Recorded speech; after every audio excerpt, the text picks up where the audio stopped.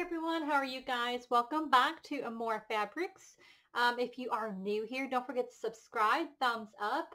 Today I was going to talk about what are my new projects I'm going to be working on. Usually I do daily deals and things like that, but lately I've been having the itch to create some projects and a challenge. I need a little challenge here and there. I think we all need challenges here and there to keep us going, get motivated. I've had a lot of inspiration from you guys to step out there and try something creative. And so I figured I'm going to go through all my favorites, my classics when it comes to my books, and I'm going to turn them into a vintage style of them. And one of those are the Giving Tree. I have a big obsession with those who follow me on my Facebook group. I did a post recently about one of my biggest obsessions, and it is Silverstein books. So those who don't know, it's an author who does amazing poems and books, mainly for children.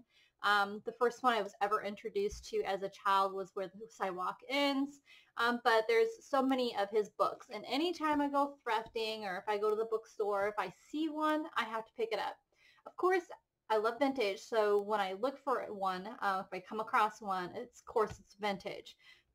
So I just can't stop. So I have duplicates of these books in different years, different print kind of thing.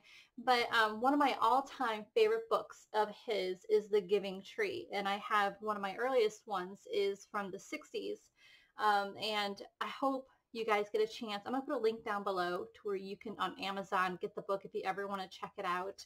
But it is one amazing book, and it's just that, The Giving Tree. I won't go too much into detail, but it's pretty much about a little boy and a tree who are friends, and how that tree will just give this boy so many things in life, a part of him, his branches, his apples, his wood to build himself a house. But long story short, the book is a lesson for children about giving, and it's a really good book, and I was just about to get teary-eyed about it. Anyway, so what I wanted to do was, those who know, I'm doing Anne of Green Gables is another one of my all-time favorites. That's in another video in itself, but I wanted to stick with the same theme of a vintage grungy look, because I'm doing a bookshelf for myself, guys, of all things, for myself. And I wanted to keep the same theme. Like the first one was Whitman's poems. I love poems, obviously. You guys know I like Silverstein's poems. It just reminds me of childhood. But so my first journal I ever made was that, and I figured I'm going to stick with the grungy look. And I found this really cool book. Look at this, the Music Hour books. Those who know the Music Hour books are pretty good collector of books, but this one is a pretty worn out one, and that's why I picked it. It's green, of course, like the Giving Tree. It has a tree here. I don't know if you can see it. And it has a little boy. So the book is about a little boy and a tree and a giving tree, and I figured this is perfect. And plus it would look good on my shelf, the same theme, because Anne of Green Gables, which is a whole nother video I'm doing, I'm still debating on which book cover to use, and I came across this really grungy one, and it looks good with the same colors. I just got to figure out which one I want. If I want the Success with Small Fruits one, the big style of that, look how messed up that is. I'm going to work it. I have a feeling I'm leaning towards this because I really love this fabric swatch. My goal is to, in these books, to stick with the vintage style theme of the era, which obviously the Giving Tree, there is no era. It's just, I think that's pretty much the 50s, 60s, 70s kind of era, which I'm not worried about that, but I want to make it vintage regardless. But same thing with Anne of Green Gables though. But Anne of Green Gables, I want to stick with the same fabrics of that time, Victorianish, and yet simple and plain as well. So, and words. So anyways, that's a whole other video in itself. So I'm still debating on which book, but I have a feeling it's going to be this one right here. But back to the Giving Tree though, so I don't make this too boring. So I picked this one here, but I have a dilemma, and I thought, well, maybe you guys, my followers, can help me. Is that the Giving Tree, because I want the papers to stay brown, just like the book here, The Music Hour, which I love this book, guys. Can you believe I'll be ripping this out? But it looks like it's pretty worn, had some water damage. It can be refurbished. So I'm going to rip this sucker out. But my dilemma, okay, back to focus here, Selena, is the pages are white, like very, very white. And the Giving Tree, I'm going to use the entire story. So I'm not going to ruin Silverstein's story by like not putting it in order. So I'm going to use every page. I'm going to keep the story in the book. Of course, in between pages, I'll do coffee dyed papers and stuff like that in between, but I'm going to keep the story theme. I'm going to even keep the original by Silverstein, of course, because I want to keep it intact as whole as possible.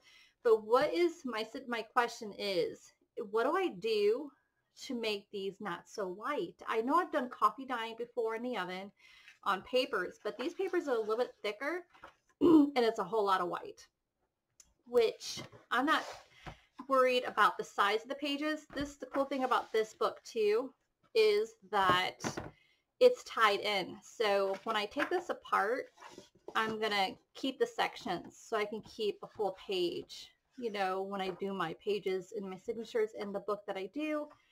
The cool thing is that this book isn't too big, but yet still I can cut it down to where I'm not gonna have as much white paper in the book. And it's a poem story, so there's not a whole lot of words in it, so it's just going to be really neat when I do it. All right, so down below in comments, so this is I'm asking for help, and yet this is a giveaway as well, because I'm going to be giving away, what's the book here? The Light in the Attic, that's the one. So I have like 3 of the Light in the Attic of Silverstein's books, and I think what year is this one? So I'm going to do a giveaway. So if you comment down below, you're going to be part of a giveaway. This one's the 1970s copyright book. And I'll be giving that away to the winner. I'll do a drawing kind of thing. But comment below what your suggestion is on what I should do. I think if I coffee dye this pages, is that my concern is being that this is a very thick white paper. It's going to be still kind of just too light of a white. I'm looking for a color that is a little more this, like a creamy color. What do I do? So I know there's a lot of videos out there and I can search and stuff, but I'm asking my fellow friends here who are journalers, and I would like to have this color if I could.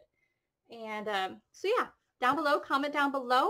I will do a drawing. If you follow me on Facebook, down below is a drop down menu. Follow me on Facebook, and I will announce when I'll be doing a giveaway drawing for the winner for the Light in the Attic house book. For just commenting, guys, that's pretty simple, easy giveaway. So don't forget to just go down below there and comment. Tell me what you think. This is the book for the giveaway, which is really nice, and I love his poems, guys. Awesome book. I mean, I just love his poems. So now you guys know one of my obsessions.